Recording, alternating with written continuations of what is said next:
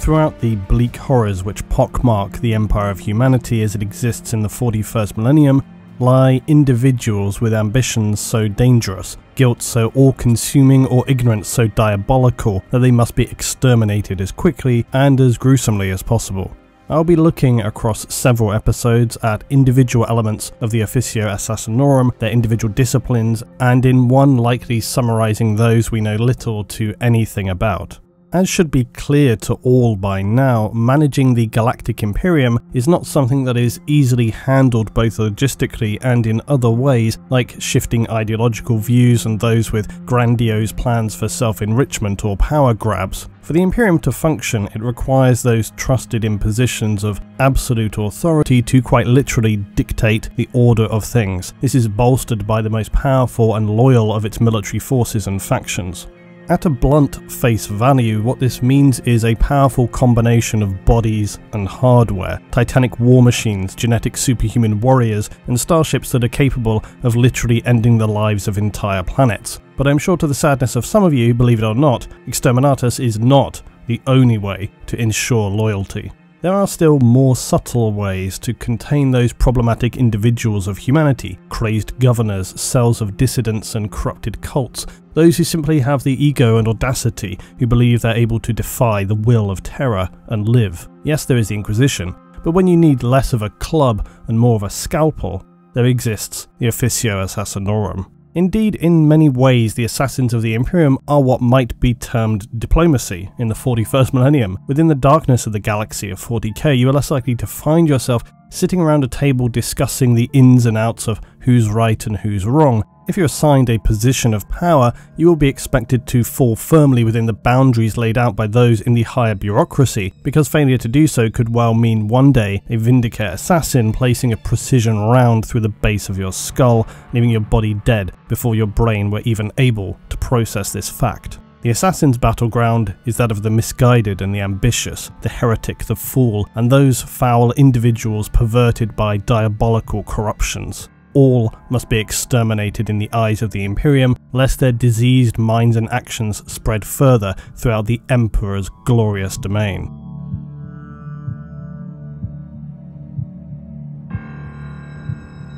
The Order of Imperial Assassins is known as the Officio Assassinorum, and dates back to the period around the dawn of the Emperor's Great Crusade upon Mount Vengeance, where the Emperor would infamously give a speech to his followers declaring that no world shall be beyond my rule, no enemy shall be beyond my wrath.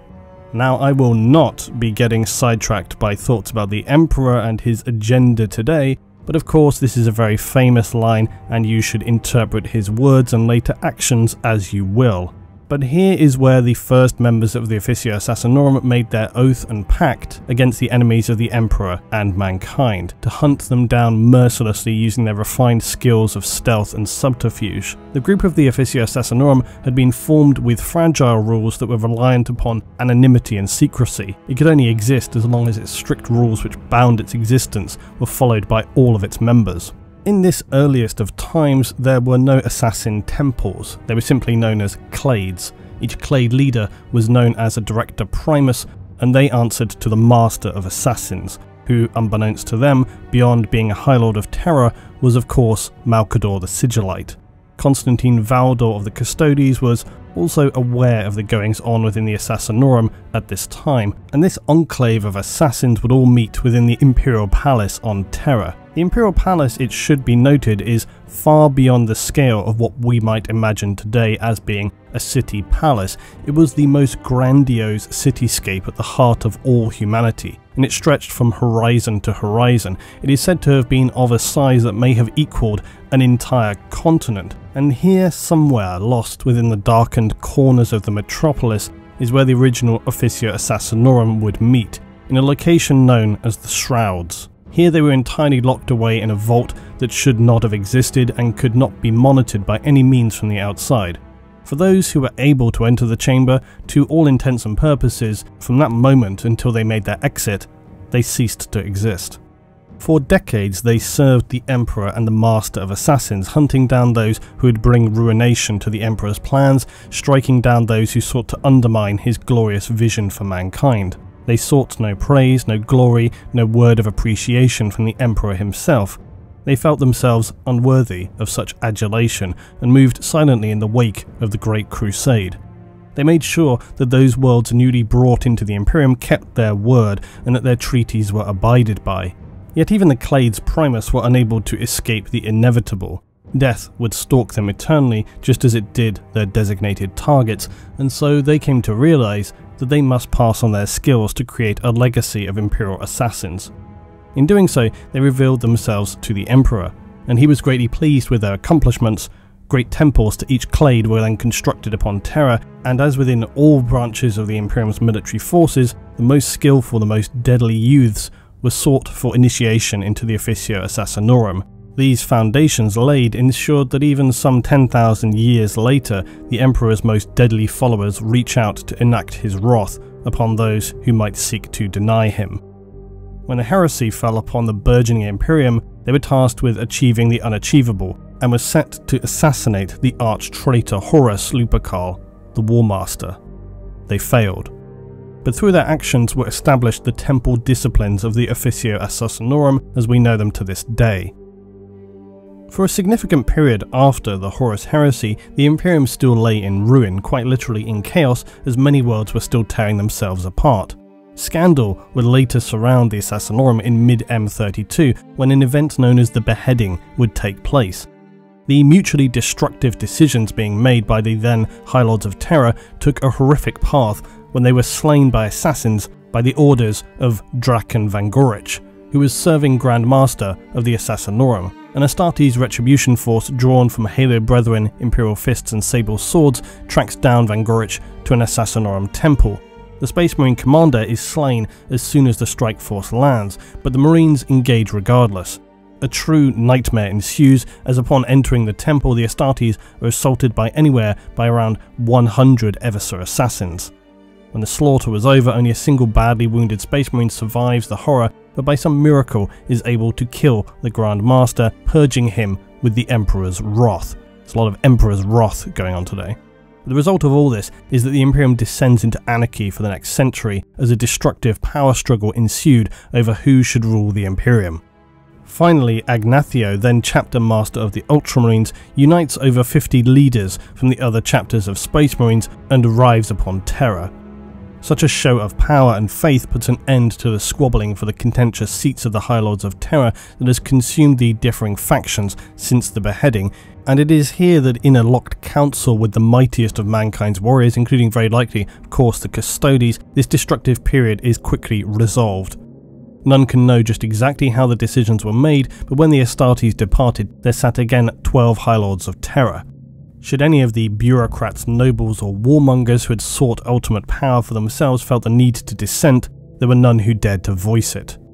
But then came the Astropath Wars and the Firestorm, the details of which are barely documented, but out of all of this would eventually rise the Adeptus Ministorum.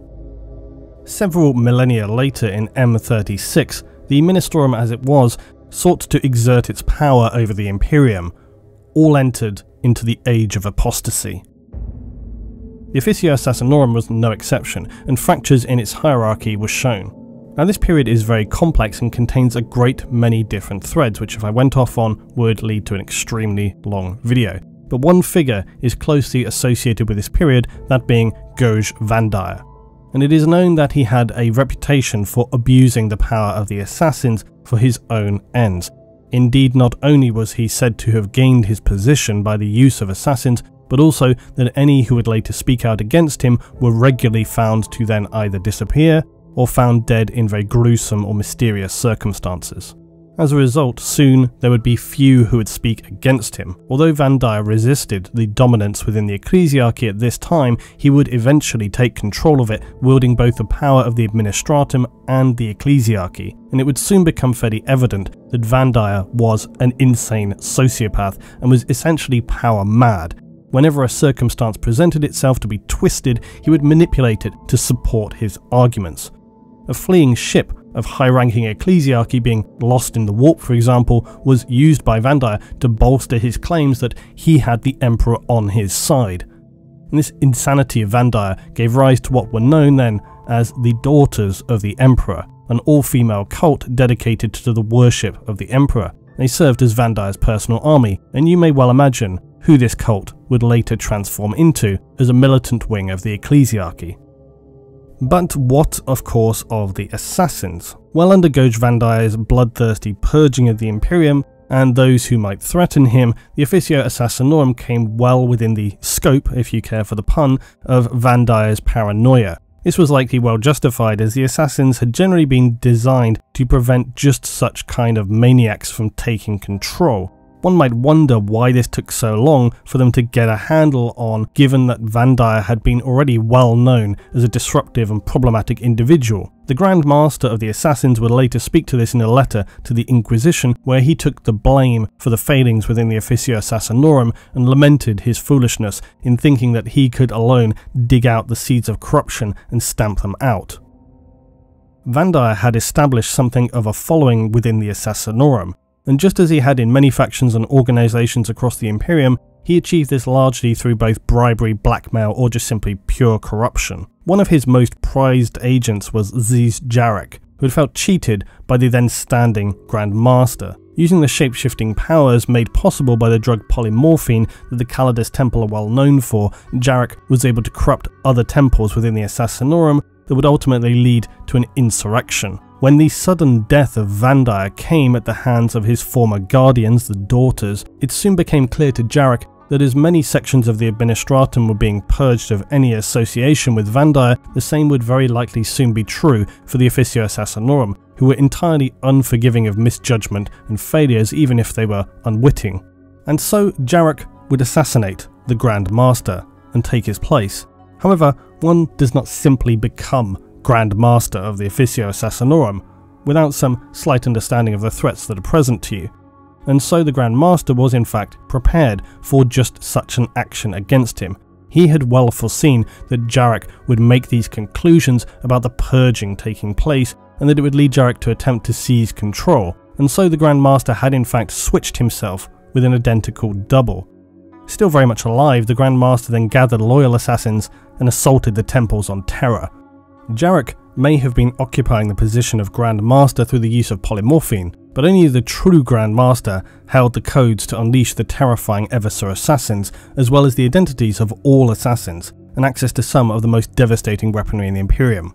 The subsequent battle was to bring the Officio Assassinorum to its knees. The Grand Master saw that it must be entirely broken before the eyes of the Imperium, for if it could so easily be corrupted, then it was no longer fit for purpose, and was more of a threat than a safeguard for the Imperium. Eversor assassins stalked through pitched corridors hunting the renegades. Vindicare snipers lay in vents and perched atop Imperial masonry, picking off the traitors with invisible impunity. Suspected strongholds and hideouts were destroyed with demolitions so powerful, entire sections of the Imperial Palace were collapsed. The fighting became so furious and bloodthirsty that it eventually spilled out into the Imperial Palace itself, an unseemly spectacle to be sure. The ancient arsenal of forbidden and Xenos weaponry was opened up, and gene-sympathetic nerve gases polluted the corridors of the Imperial Palace, while neutronic warheads destroyed whole wings of the ancient structures. The traitor assassins, whether they knew it or not, were being steadily eliminated, until Jarek and the Grand Master faced the final confrontation. Jarek felt confident, perhaps overconfident, in his attempt to murder the Grand Master, wielding such wargear as a neural shredder, which is just as it sounds, and a terrible Xenos weapon in what is known within the Calidus Temple as the Catan Phase Sword. This is made of the material known only to the Necron, and is able to bypass all shields given its nature of phasing in and out of real space. Yet as the two began to engage one another, the Grand Master had readied a trap. A haywire grenade exploded within the chamber, and Jarek saw in horror his tools of assassination were now neutralized, and tearing an Exitus pistol from the wall, the Grand Master dropped the traitor with two fast shots, the first in the head and the second in the chest. The rounds were made to dissolve, and the Master replaced the pistol with fresh unfired ammunition, placing it back on the wall. When all was said and done, the true Grand Master had rid the Imperium and Officio Assassinorum of Jarek, but would then vanish into a self-imposed exile. What became of him past this point, or if he could still be even alive somewhere, is entirely unknown. On Terra, the body of the Grand Master's double had been found, and a package delivered to the Inquisition containing the signet ring of the Grand Master of the Assassins, or so it appeared, as well as a note explaining the situation. The Inquisitors noted that the true Grandmaster's ring should contain a data crystal, and if it were true, then that on the body would be found in fact with a replica of the Grandmaster's ring. This was confirmed to be accurate, and so led them to conclude that this was in fact not the true Grandmaster's body. The Inquisition set out to further explore this situation. The data crystal contained a code to an Administratum vault, but locating it to begin with was a problem in and of itself. The Administratum has vast realms of vaults on Terra, and finding it could in fact take years. So in order to find a specific vault, the Imperium will use archive servitors. These are linked to a memory unit which holds locations of the majority of Imperial vaults. They input 3 servitors with the code, but only one was able to locate the vault itself, and this still took 2 weeks for it to accomplish.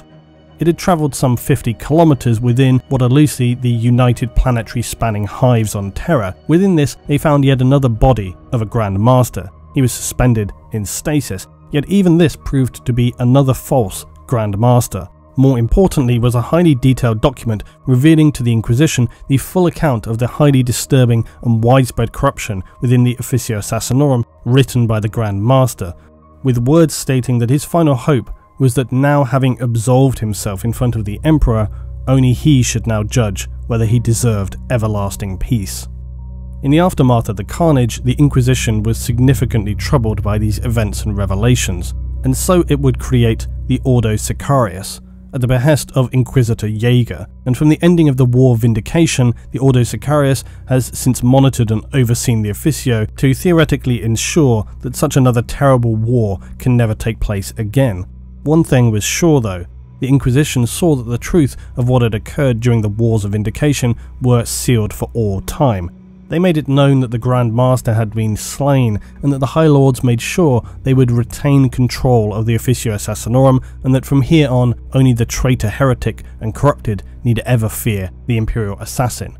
This all sounds very well and good on the face of it, but a devil's advocate might argue that it were questionable whether placing an Order of the Inquisition in charge of Imperial Assassins was a particularly wise move, given their shifting and sometimes troubling ideology. But I'm sure that that could never be a problem down the road. To be sure, it'll be fine. It will all be fine.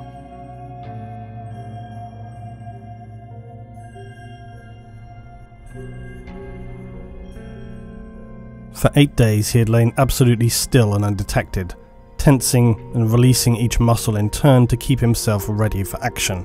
So subtle were his movements that not a single leaf stirred, and the red-feathered birds nesting above continued to feed their young undisturbed.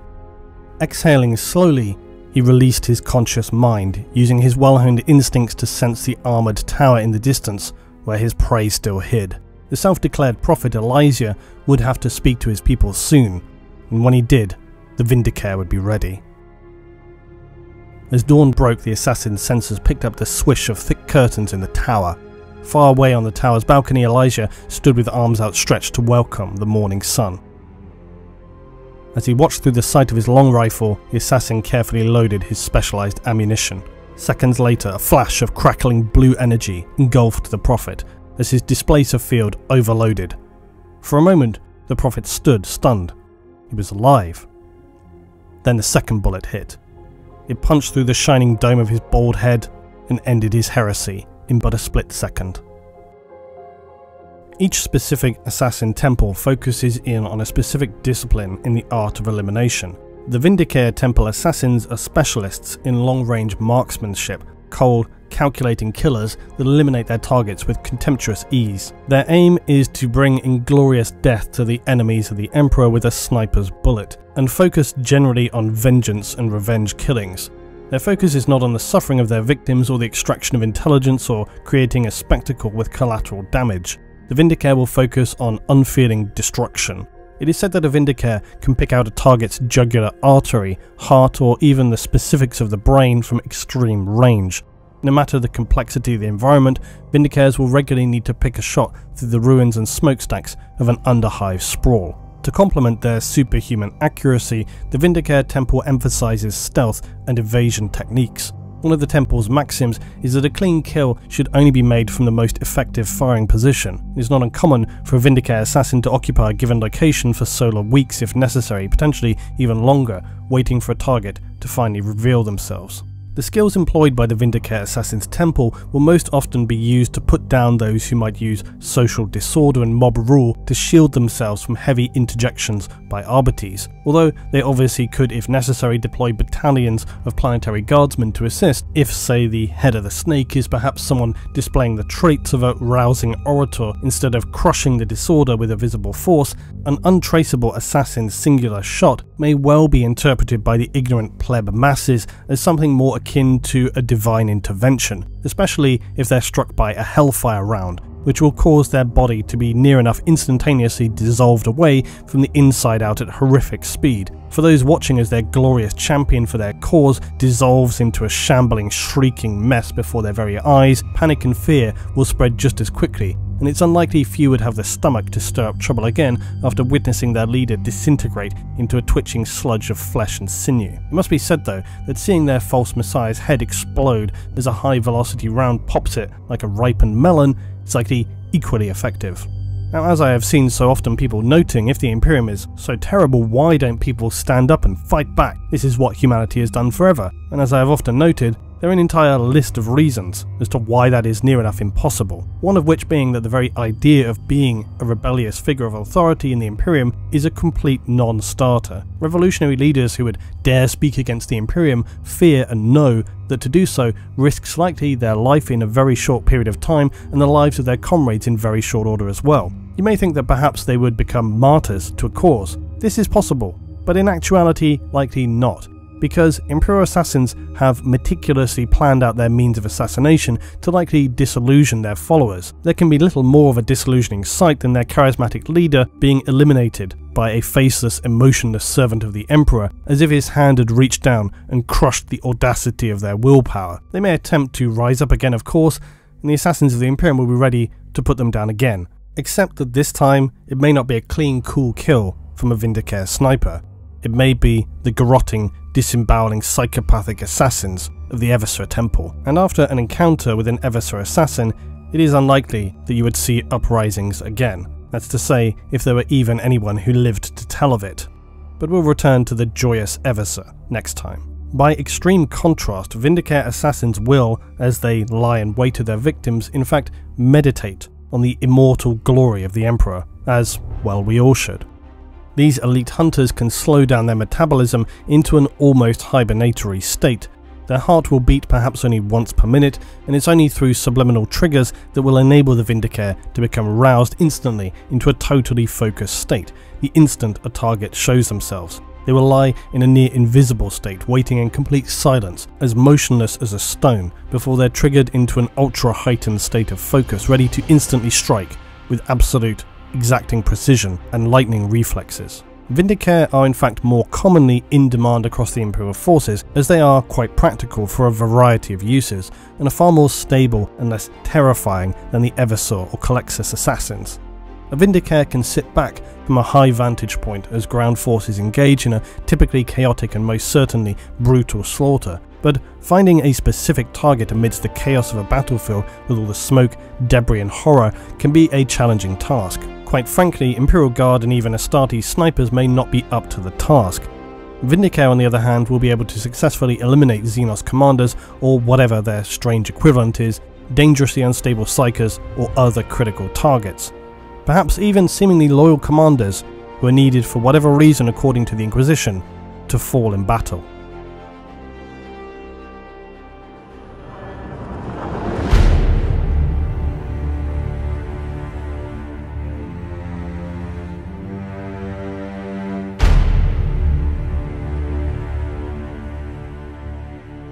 Within the Skara sector of the Imperium, one Cardinal Zafan had found himself next in line to succeed as a member of the Ecclesiarchy's Holy Synod, the Imperial religion's ruling body. Zafan would embark upon a long pilgrimage to visit the many worlds he would soon oversee. His passionate sermons and charisma made for a popular figure throughout the Skara sector. However, quickly his presence gave rise to a fairly fanatical following, leading to a sizable entourage of preachers, deacons, menials, and even a personal bodyguard of Adeptus Sororitas. Zafan was a fanatical devotee of the Ecclesiarchy, believing himself to be a true chosen figure, and this steadily became embedded in his mind, was certainly not at all helped by extreme fanatical cults like redemptionists who attached to his entourage, exclaiming that they believed him to be upon a crusade to purge the heretics. They believed he to be sent by the Emperor himself and could lead them all to glory. To no one's surprise, it took very little for Zaffan to be persuaded into launching a war of faith in the name of the Holy Emperor, but they were still rightfully fearful of raising any suspicions of the Inquisition, and so it was that Zaffan decided to organise this holy war upon the secluded world of Vraks. And as Zaffan himself was heard to exclaim, "The Skara sector is a tinderbox. One spark may soon become a great conflagration, and I shall light the fires." Although welcomed by fanatical swathes of followers on arriving at Vraks, Zaffan retired quickly away from the masses. His appearances would become ever rarer and fleeting. He needed to find a way to spark his war of faith, and simultaneously realised he would require far more men to achieve his holy quest than just his retinue. Although they themselves were not permitted to raise any kind of military force, in times past a cardinal had been known to raise a militia in order to protect himself, and this seemed to fall within the lines of acceptability, and so they decided they would begin spreading rumours within the workforce on Vraks that the planet would soon come under threat, and these rumours spread like a fire throughout the workers. It was said that heretics were already attacking nearby systems and that soon they would arrive on Vraks. Nearly overnight, the mood went from respectable unity to a furious witch hunt. Any who spoke out or sought to deny the ecclesiarch's claims were demonized and either dealt with on the spot or dragged down to the dungeons of Vraks. The cardinal had become the saviour of a whole world, and he now had a zealous, loyal following that he could command against any who threatened their ambitions. Soon enough, this would include the entire military forces of Vraks, with the exception of the Arbites. The penal labour forces of Vraks, in their ragged clothing, chained together, living lives of miserable existence. Zaffan's preachers brought them hope that they could be redeemed if they joined his glorious crusade. Holy redemption and forgiveness, or a lifetime of grinding physical servitude? Hardly a difficult choice, and it further ignited the feelings of rebellion. Such unbelievably outrageous plotting was unlikely to continue unnoticed for much longer, and it was shortly after this time that the Inquisition, the Ordo Hereticus, began to take notice of the happenings on Vraks.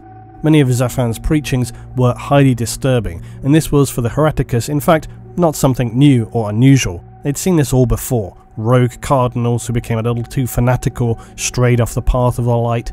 This was so often how a fall into corruption took place. It was textbook. It seemed this was all too often a very worryingly thin line between the most passionate worship of the Emperor and crossing over into becoming corrupted by the dark gods. These ecclesiarchy preachers, who became ever more extreme in their teachings, began to believe that they held the true power in their words, and that perhaps it was they, and not the Emperor, who deserved to be worshipped. This is the insidious way by which chaos works. Although it can take place in plain sight, all too often it happens so subtly that even those who end up corrupted are actually still completely unaware that it has even taken place. Their thoughts and feelings shift so slightly and so gradually that they likely do not even see any change in themselves. It's only to those on the outside who will see their absolute downward spiral, and by then any thought of reasonable salvation is long since extinguished. And so this is where the Vindicare Assassin enters the situation. Orders were assigned by the Inquisition that an assassin be deployed to eliminate Cardinal Zaffan before things became even more disruptive and could not be solved by anything more than a total assault upon what were very quickly headed towards, if not already, full-fledged traitors to the Imperium. The assassin had lain in wait for many days, having infiltrated an Imperial citadel disguised as a pilgrim to visit relics of the ecclesiarchy. Taking a high position above the basilica, the Vindicare was able to see most of the grounds around, and he remained perched upon a narrow ledge, disguised by the Vindicare stealth suit, which rendered him not invisible but extremely difficult to spot unless you were specifically looking for them. He waited and waited. The moment would come, an instance where he could strike. He surveyed and memorized the moments and timings of the palace guard. He noted any unusual movements of preachers, visitors, the comings and goings. It was all mentally mapped out, so he knew the precise movements of all around him. A single shot rang out. A stone pillar exploded as a heavy penetrator round punched clean through the stone and straight into Cardinal Zaffan. Unfortunately for the Vindicare, Zafan was wearing a rosarius, and these are far from decorative items. Astartes chaplains commonly wear these, and they gift their bearer with a powerful personal force field to prevent against exactly these kind of assassination attempts for high-ranking Imperial members. Although Vindicare are meant to have rounds which will overload these kind of personal force fields, something had gone wrong. Zafan's guards immediately surrounded him, but were instantly dead as more shots came. By now the floor was already a sea of blood, but the most important and cleanest shot had failed. The Vindicare knew the situation was already slipping away, and as he reloaded with lightning precision, he fell back into the narrow vent and was now in pitch darkness. His spy mask instantly compensated for this, giving him near daylight vision as he silently flew down the spiral staircase which led up to this highest point of the citadel. The grounds below by now were in a mad panic, as if having kicked apart an ant's nest. Pilgrims and guards were running around in apoplectic state of shock and disbelief. The assassin burst through an arched door at the bottom of the stairwell, and as he did so he came face to face with the young preacher, who stared in a stunned silence at the black-clad Imperial assassin. What was this thing before him? He had no time to think things through further, as he was instantly slaughtered by the Vindicare, firing his rifle from the hip at near point-blank range, exploding the chest of the preacher. The Vindicare dashed off to escape, but guards were swarming everywhere by now, and all doors in and out of the citadel were being sealed. Stealth was no longer an option, as the assassin shot the locks from doors and made any escape that could be found. The cumbersome large rifle was deactivated and discarded as evasion and escape became the absolute priority now. The Vindicare was now moving so fast as to be a blur to ordinary human vision. Guards made feeble attempts to fire shots at the escaping assassin. Many of them found themselves bleeding out from hastily targeted shots from the assassin's Exodus pistol. Despite his best efforts though, more and more potential escape routes were being locked down and guarded by squads of men. Eventually though, making an error in a flash of what may be described as an irrational panic, the Vindicare found himself heading down into the crypts of the Basilica, and there he found quite literally a dead end. Many guards were rushing down after, and although he could put up something of a fight, grenades were already being thrown down the stone stairs in saturation. Smoke and dust filled the room. No problem for the Vindicare's visor, but he killed more guards as they made a brave effort to rush down and kill the intruder, before finally the assassin was overwhelmed and pinned to the wall by fire from waves of defending guard. His shredded remains were dragged up to be paraded before the faithful. Now it's true that I might say this quite often, but this was a catastrophic failure. Not only had the assassin failed dismally in his assignment, but it had actually managed to make things considerably worse. Zafan could easily now use this as proof of his divinity, having survived an assassination attempt by the hand of the Emperor himself. It was a dismal and depressing conclusion. It was the final moments for any kind of order on Vraks. The fate of the world was sealed. Militia ran to arm themselves, looters plundered weapons and ammunition in vast quantities, and the Arbites made limited attempts to control the situation. They held out for some time, but were ultimately crushed under a weight of rampaging fanatics. The failure of the Vindicare had set in motion events that could no longer be stopped. Zafan would take control of Vraks. The Sororitas were imprisoned in the dungeons of Vraks, and Administratum bastions were stormed.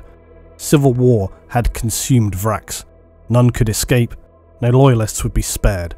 Cardinal Zafan was now in full control of Vraks. And likely, we can continue this story at a later time.